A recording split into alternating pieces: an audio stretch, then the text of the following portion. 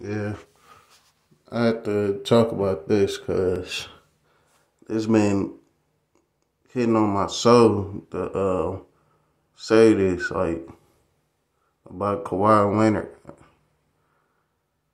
Um, yeah, Kawhi Leonard, to me, he alright.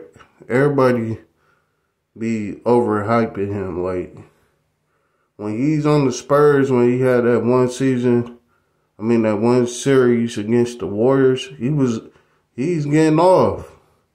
Ever since that time, Kawhi Leonard ain't been Kawhi Leonard to me.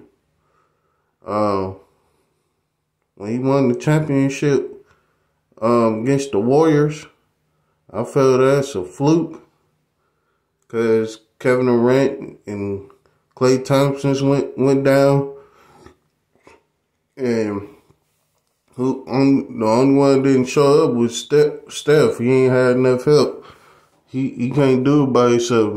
You already seen past history that if Steph Curry ain't got no help, but I say that for any superstar, if they ain't got no help, they ain't winning. But yeah, Kawhi Leonard, the reason why he didn't play this season, he was scared.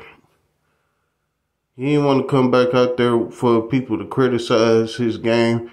He hardly got game. Like, his post game, he ain't really got a good post game.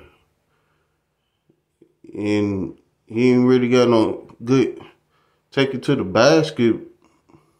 He hardly take it to the basket. It's mostly post move. Him doing the fadeaway. He can't pass. He can hardly play defense.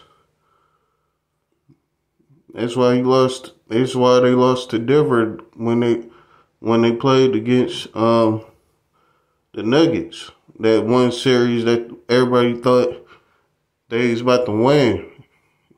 And Paul George, same player, always injured. But I give him that. He got more heart than Kawhi Leonard.